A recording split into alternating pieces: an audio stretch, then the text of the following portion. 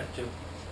All right, we're in the Aloha snack bar, and Yes, since we're together and we know Hazman440, and he likes the PBR, we're gonna drink a toast to Hazman440. Here's to you, Paul. Hey, Paul. Cheers.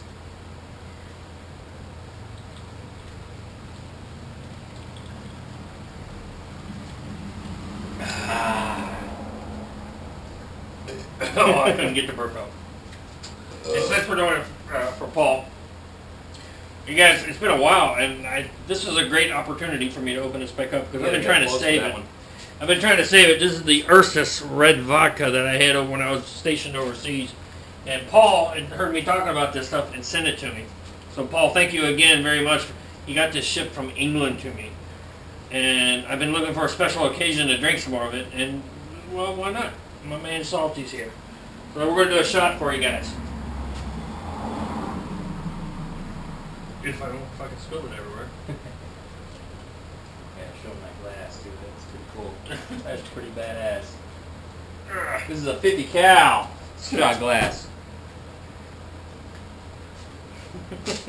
Check that thing out. And I got this and the skull. I'm going to have the skull. Alright. So, salute. Cheers. And thanks again to Paul for sending this to me. Take care. Good stuff. Very That sweet. is good. I know, right?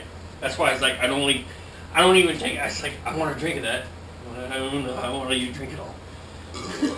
Yeah, there's no burn at all. No, it's like I said, it's smooth. Reminds me of like a sherry. Almost. It's almost like a cooking wine. I've never drank that, so I don't Yeah. know. But yeah, it's vodka. What's the alcohol content? 25. 21. 21. Yeah. 21%. But like I said, we would drink just like Kool-Aid when I was overseas. Oh, yeah. So yeah.